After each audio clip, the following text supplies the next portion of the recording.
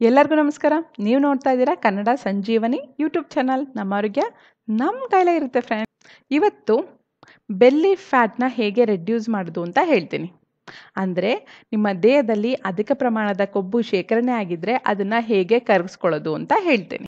Minimum ಕನಿಷ್ಠ ಪಕ್ಷ 3 ತಿಂಗಳಾದರೂ ಬಳಸಲೇಬೇಕು. ನೀವು 15 ದಿನ 1 ತಿಂಗಳು ಬಳಸಿ ಕಡಿಮೆ ಆಗಿಲ್ಲ ಅಂತ ಮಾತ್ರ ನನಗೆ ಮೆಸೇಜ್ ಮಾಡಬೇಡಿ. ಕನಿಷ್ಠ ಪಕ್ಷ 3 ತಿಂಗಳು ಬಳಸಲೇಬೇಕು.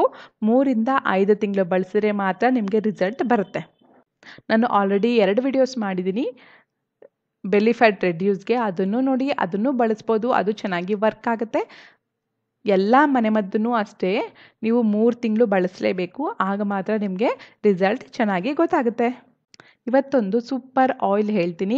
ಈ ಎಣ್ಣೆನ ಪ್ರತಿದಿನ ಬಳಸೋದ್ರಿಂದ ನಿಮ್ಮ ದೇಹದಲ್ಲಿ ಶೇಖರಣೆ ಆಗಿರೋ ಕೊಬ್ಬು ಕರಗುತ್ತೆ. ಇದಕ್ಕೆ ಬೇಕಾಗಿರೋದು ಸಾಸಿವೆ ಎಣ್ಣೆ, ಕರ್ಪೂರ. ನಾವು ಪೂಜೆಗೆ ಬಳಸ್ತೀವಲ್ಲ ಅದೇ ಕರ್ಪೂರ. ಸಾಸಿವೆ ಎಣ್ಣೆ ಆದಷ್ಟು ಒಳ್ಳೆ ಕಂಪ್ನಿದು ನೋಡಿ ತಗೊಳ್ಳಿ. ಸಾಸಿವೆ ಎಣ್ಣೆ 100 ml ತಗೊಂಡ್ರೆ ಅದಕ್ಕೆ ಕರ್ಪೂರ 50 ಗ್ರಾಮ್ಸಷ್ಟು ಬೇಕು. ಒಂದು ಚಿಕ್ಕ ಪಾತ್ರೆಯಲ್ಲಿ ಈ ಎಣ್ಣೆ ಮತ್ತು ಕರ್ಪೂರ ಎರಡನ್ನೂ ಹಾಕಿ ಸ್ವಲ್ಪ ಬಿಸಿ ಮಾಡಿ. ಸಿಮ್ಮಲ್ಲೇ ಬಿಸಿ ಮಾಡಿ, ಲೋ ಫ್ಲೇಮಲ್ಲೇ ಬಿಸಿ ಮಾಡಬೇಕು. ಕರ್ಪೂರ ಕರಗೋವರೆಗೂ ಬಿಸಿ ಮಾಡಿ ಸಾಕು. ಕರ್ಪೂರ ಕರಗದ ಮೇಲೆ ಸ್ಟವ್ ಆಫ್ ಮಾಡಿ ಅದನ್ನು ತಣ್ಣಗಾಗ್ಬಿಡಿ. ನಂತರ ಅದನ್ನು ಗಾಜಿನ ಸೀಸಾದಲ್ಲಿ ಶೇಖರಣೆ ಮಾಡಿ ಇಟ್ಕೊಳ್ಳಿ. ಈ ಎಣ್ಣೆನ ಪ್ರತಿದಿನ ಬೆಳಗ್ಗೆ ಮತ್ತು ಸಂಜೆ ನಿಮ್ಮ ದೇಹದಲ್ಲಿ ಎಲ್ಲಿ ಕೊಬ್ಬು ಹೆಚ್ಚಾಗಿದೆ ಆ ಭಾಗದಲ್ಲಿ ಮಸಾಜ್ ಮಾಡಬೇಕು. ಹೊಟ್ಟೆ ಭಾಗದಲ್ಲಿ ಹೆಚ್ಚಾಗಿ ಕೊಬ್ಬು ಶೇಖರಣೆ ಆಗಿದ್ದರೆ ನೀವು ಹೊಟ್ಟೆ ಭಾಗದಲ್ಲಿ ಚೆನ್ನಾಗಿ ಮಸಾಜ್ ಮಾಡಿ. ಅಪ್ವರ್ಡ್ ಡೈರೆಕ್ಷನಲ್ಲಿ ಮಸಾಜ್ ಮಾಡಿ 8 ರಿಂದ 10 ನಿಮಿಷ ಮಸಾಜ್ ಮಾಡಬೇಕು. ನಂತರ ಅರ್ಧ ಗಂಟೆ ಬಿಟ್ಟು ಸ್ನಾನ ಮಾಡಿ. ಕಡಲೆ ಹಿಟ್ಟಾರು ಬಳಸ್ಬೋದು ಅಥವಾ ಗ್ರೇಡ್ 1 ಸೋಪ್ನ ಆದಷ್ಟು ಬಳಸಿ. ಅಂದರೆ TFM 76% ಜಾಸ್ತಿ ಇರಬೇಕು ಅಂಥ ಸೋಪ್ಗಳನ್ನ ಬಳಸಿ.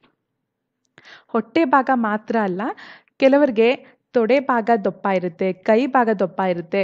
ದೇಹದ ಬೇರೆ ಭಾಗಗಳು ದಪ್ಪ ಆಗಿದ್ದರೆ ಆ ಜಾಗದಲ್ಲಿ ಈ ಎಣ್ಣೆನ ಚೆನ್ನಾಗಿ ಮಸಾಜ್ ಮಾಡಿ ಅರ್ಧ ಗಂಟೆ ಬಿಟ್ಟು ಸ್ನಾನ ಮಾಡಿ. ಹೀಗೆ ಪ್ರತಿದಿನ 2 ಸಲ ಮಾಡಬೇಕು. ನಿಮಗೆ 2 ರಿಂದ 3 ತಿಂಗಳಲ್ಲೇ ನಿಜವಾಗ್ಲೂ ಒಳ್ಳೆ ರಿಸಲ್ಟ್ ಗೊತ್ತಾಗುತ್ತೆ. ಆದರೆ ಒಂದು ನೆನ್ಪಿಟ್ಕೊಳ್ಳಿ, ಇದು ತುಂಬ ಹೀಟು, ನಿಮ್ಮ ದೇಹದ ಉಷ್ಣತೆನ ತುಂಬ ಜಾಸ್ತಿ ಮಾಡುತ್ತೆ. ಅದಕ್ಕೋಸ್ಕರ 4 ಲೀಟರ್ ನೀರು ಕುಡಿಲೇಬೇಕು. ನಮಗೆ ಅಷ್ಟು ಕುಡಿಯೋಕ್ಕಾಗಲ್ಲ ಅನ್ನೋರು ಎಳ್ನೀರು ಕುಡೀರಿ, ತಿಳಿ ಮಜ್ಜಿಗೆ ಮಾಡ್ಕೊಂಡು ಕುಡೀರಿ, ನಿಂಬೆಹಣ್ಣು ಜ್ಯೂಸು, ಕಿತ್ಲೆಹಣ್ಣು ಜ್ಯೂಸು, ಮೂಸಂಬಿ ಜ್ಯೂಸು, ಹೀಗೆ ಯಾವ್ದಾರ ಜ್ಯೂಸ್ ಮಾಡ್ಕೊಂಡು ಕುಡೀರಿ. ನಿಮ್ಮ ದೇಹನ ತಂಪು ಮಾಡುವಂಥ ಪದಾರ್ಥಗಳನ್ನ ಹೆಚ್ಚಾಗಿ ತಗೊಳ್ಳಿ, ಆಗ ಸರಿ ಹೋಗುತ್ತೆ. ಇದ್ರ ಜೊತೆಗೆ ಇದು ಮಸಾಜ್ ಮಾಡೋದಕ್ಕೆ ಹೇಳಿದೆ ಅಲ್ವಾ, ನೆಕ್ಸ್ಟು ಒಂದು ಡ್ರಿಂಕ್ ಹೇಳ್ತೀನಿ. ಈ ಡ್ರಿಂಕ್ನ ಅದ್ರ ಜೊತೆಗೆ ಮಾಡಿ. ಖಂಡಿತ ಬೇಗ 3 ತಿಂಗಳಿಗಿಂತ ಇನ್ನೂ ಬೇಗನೆ ನಿಮಗೆ ರಿಸಲ್ಟ್ ಗೊತ್ತಾಗುತ್ತೆ. ಈ ಡ್ರಿಂಕ್ ಬಗ್ಗೆ ನಾನು ಆಲ್ರೆಡಿ ವಿಡಿಯೋದಲ್ಲಿ ಎಕ್ಸ್ಪ್ಲೈನ್ ಮಾಡಿದ್ದೆ. ಇದು ಬಾಣಂತಿಯರಿಗೆ ಹೇಳಿದ್ದೆ. ಇದು ಎಲ್ಲರಿಗೂ ಚೆನ್ನಾಗಿ ಕೆಲಸ ಮಾಡುತ್ತೆ. ಇದಕ್ಕೆ ಬೇಕಾಗಿರೋದು ಜೀರಿಗೆ 1/4 kg ತೊಗೊಂಡು ಚೆನ್ನಾಗಿ ಡ್ರೈ ರೋಸ್ಟ್ ಮಾಡಿ ಪೌಡರ್ ಮಾಡಿ ಎತ್ತಿಟ್ಕೊಳ್ಳಿ. ಜೀರಿಗೆ ಪುಡಿ 1 ಟೀ ಸ್ಪೂನಷ್ಟು ಬೇಕು. ಇನ್ನು ಶುಂಠಿ ಅರ್ಧ ಟೀ ಸ್ಪೂನಷ್ಟು ಸಾಕಾಗುತ್ತೆ. ಅಂದರೆ 1 ಇಂಚಷ್ಟು ತೊಗೊಳ್ಳಿ. ಚೆನ್ನಾಗಿ ಕ್ಲೀನ್ ಮಾಡಿಕೊಂಡು ಚೆನ್ನಾಗಿ ಜಜ್ಕೊಳ್ಳಿ. ನೀರು 200 ml ಅಷ್ಟು ಬೇಕು. ಅಂದರೆ ಒಂದು ದೊಡ್ಡ ಗ್ಲಾಸಷ್ಟು ತೊಗೊಳ್ಳಿ. ಫಸ್ಟು ನೀರನ್ನ ಕುದಿಯೋಕ್ಕಿಡಿ. ಕುದಿತಾ ಇರೋ ನೀರಿಗೆ 1 ಸ್ಪೂನಷ್ಟು ಜೀರಿಗೆ ಪುಡಿ, ಜಜ್ಜಿರೋ ಅಂಥ ಶುಂಠಿ ಪೇಸ್ಟ್ ಅರ್ಧ ಟೀ ಸ್ಪೂನಷ್ಟು ಹಾಕಿ ಚೆನ್ನಾಗಿ ಕುದಿಸ್ಕೊಳ್ಳಿ.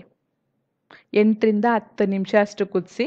ಅದು ಕಲರ್ ಚೇಂಜ್ ಆಗುತ್ತೆ, ನಿಮಗೆ ಚೆನ್ನಾಗಿ ಗೊತ್ತಾಗುತ್ತೆ. ಆವಾಗ ಸ್ಟವ್ ಆಫ್ ಮಾಡಿ ಅದನ್ನ ಫಿಲ್ಟರ್ ಮಾಡ್ಕೊಳ್ಳಿ.